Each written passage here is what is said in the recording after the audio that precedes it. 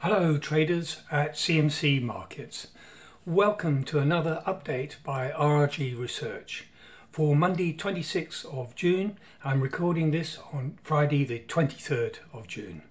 My name is Trevor Neil and I'm presenting to you from London. Before we go into global stock indices, and then we're going to go on to finish looking at currencies. So we'll look at the stock markets, particularly the technology stocks, and then we're going to end with some opportunities I think that we see currently in the foreign exchange market. But before we do all that, let's have a look at asset allocation. So are equities a good thing to be in? To do this, I've got a relative rotation graph. I have the MSCI World Index in the center here, so this is versus the World Index, and then I'm using the iShares ETFs as surrogates for the assets. So here we have gold. Gold has moved very rapidly with a long tail from leading into the lagging quadrant. The Europe shares also deteriorating, still in the weakening quadrant, but I think we can see where this is heading. All the interest rate related corporate bonds, treasuries, high yielding corporate bonds are all pointing southwest and looking poor. Commodities also looking poor as well. The emerging markets southwesterly in the lagging quadrant. The small cap coming up a bit, nothing too interesting there. There's just one thing in the leading quadrant and heading in the northeasterly direction, that's US stocks. So we're right if you are concentrating on US stocks. Not much change to report on the major global stock indices versus cash. We're looking at cash here, so everything on the right of the vertical line is outperforming holding money in cash, and anything to the left is underperforming that. We've still got the out here, the furthest to the right is the Nasdaq, the Nikkei, also very strong, weak currency and strong stock market. The S&P has improved a lot. The Dow has improved a lot, jumping from the lagging quadrant into the leading quadrant, and the Russell 2000 is improving, but it's still lagging behind. The European indices, the stocks, the DAX, the CAC, all bunched up together and very stable here, outperforming cash, but not as good as the Nasdaq, but better than the Dow and the Russell. And the FTSE here is still holding, like avoiding recession, but just about, and quite stable short tail here, just in the weakening quadrant. The Hang Seng is the weak one here. This is a daily chart of the S&P, moving up strongly, higher lows in place, breaking this gap, pulling back, forming support here, breaking this major resistance, that 4,300 level, which had long-term resistance. Powerful breakout, pullback, drifting sort of pattern, causing the MACD to narrow up a bit but still be positive, and the RSI to come down through 65 from above.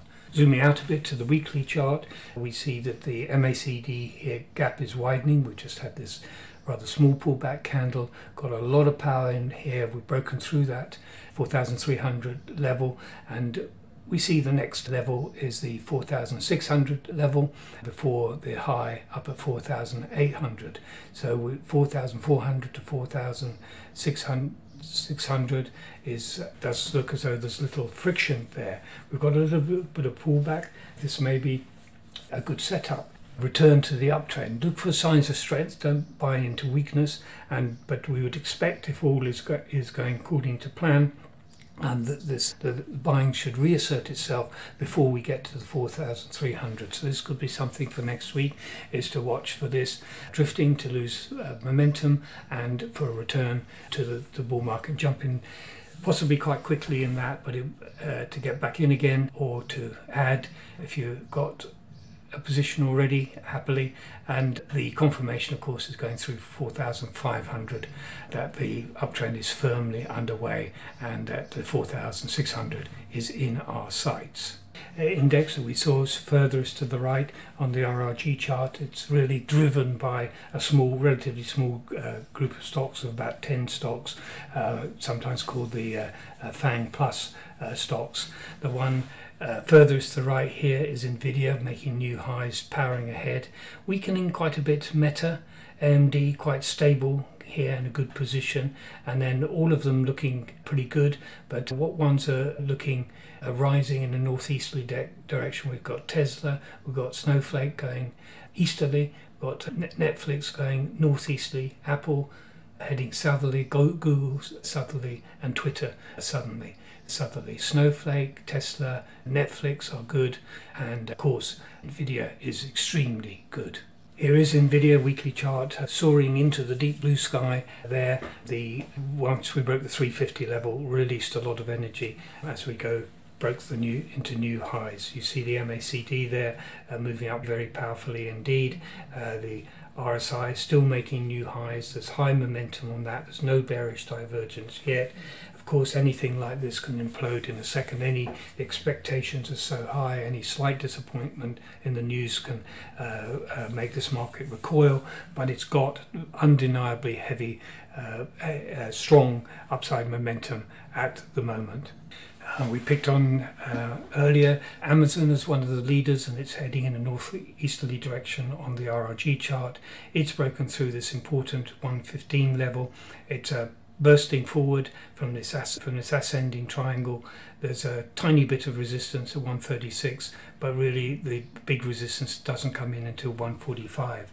It looks clear for a shot at that. The MACD very positive, very high momentum on that. RSI making new highs. This is a very strong market with resistance still quite far above it. In the group is also Snowflake, and Snowflake is at a resistance point which it looks like it's going to break, so this one could be starting its move up and could catch up relatively quickly. We've got higher lows in place here in the longer term pattern for the last 12 months, then steepening lately. We broke the downtrend line here, retested it, and now we've got a consolidation at, now it's very important to get to detail on this, so 185, but there's a little spike high here at 194, and then we've got the high up here at 205. So these three levels here, one after the other, obviously if we do break up, will indicate that we're well on our way towards resistance. First resistance at 244, but I don't think that's too strong. Probably nearer 300 would be the next serious resistance level. So just draw it to your attention, Snowflake. It may not be one that you're so familiar with, but this one looks as though it's on the verge of following, and it's got a lot of potential on the upside. And now we move to the foreign exchange market, starting with a weekly relative rotation graph with, of course, the dollar right here in the middle. Anything to the right of that vertical 100% level is in a relative uptrend versus the dollar, and anything to the left is in a relative downtrend. And here we have most notably heading southwesterly, that is weakening with low momentum, continues to be the Japanese yen, and the Japanese yen would be your choice, I would say, for any short side against perhaps another pair. We've been favouring the Canadian dollar. Surprisingly, pound flipping around here, strengthening, holding, euro weakening very slightly. Flicking now to the daily version, we see that practically everything is on the right hand side versus the dollar except for the yen. So in the shorter time frame, we've got a little bit of turning down going on here, even in the Canadian dollar and Australian dollar, but the euro still pretty good angle, but just a very slight blunting in it. This is sterling cable on a weekly chart, and see we've been in a strong uptrend really since October last year, breaking through this support level, rising, little pause at the beginning of the year, and then breaking through and then retesting, moving ahead now. Then yesterday, big day of course, interest rate hike at the high end of expectations. The next resistance is this formidable level at 130, and then up at 134. But we've still got upside momentum here. The weekly MACD looked as though it was going to cross, but didn't, and it's moved up and showing increasing momentum. We've got higher lows in the RSI, but we have got a bearish divergence. High, higher, high, lower high in the weekly chart.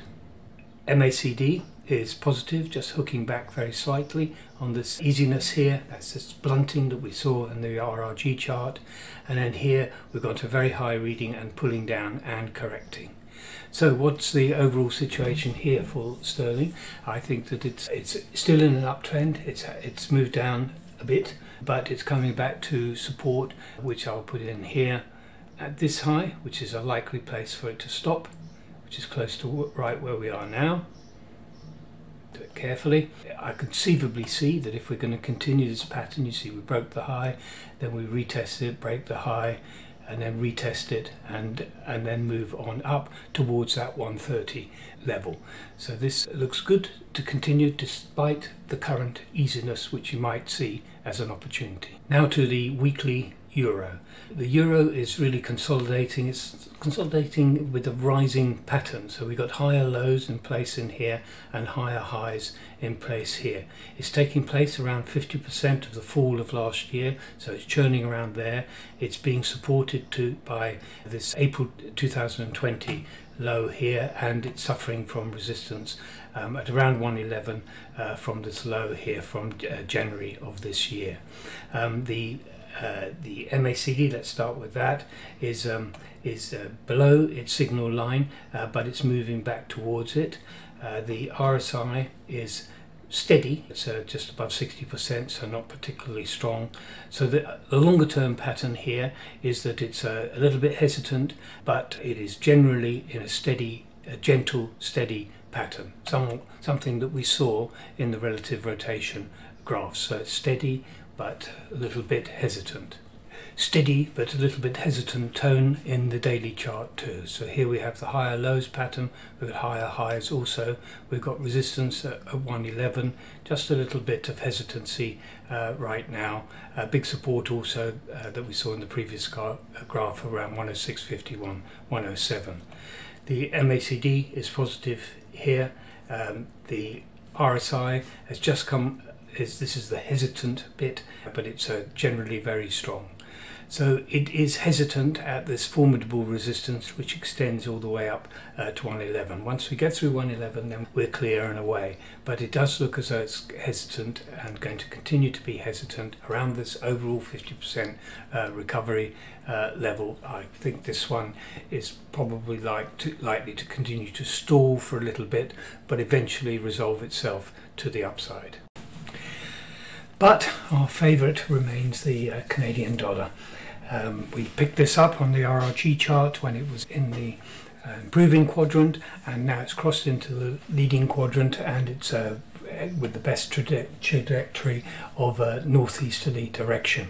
And here it is, having broken this series of lower highs in here. This is on the weekly chart when it broke through 175 and now at 176, and I think I see the resistance not coming in and a bit of a clear run up to 77 cents.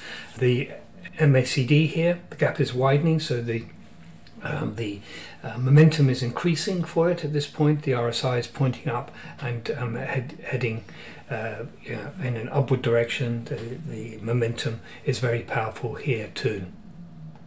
And I would repeat what I said a few weeks ago, which started when we saw this strength in the Canadian dollar, and that one swinging around, long tails, looking good, and looking like there was opportunity for outperformance through that currency, and then the very noticeable weakness in the Japanese yen. Something to look at is holding, and if you haven't got it already, but looking still with room to go against the dollar up to 77 cents, where the resistance is quite tough, starts to get quite tough, and best of all is to do a pairing against the Japanese yen, which continues to look bad and is still pointing southwest in the relative rotation graph, and so can go much further. So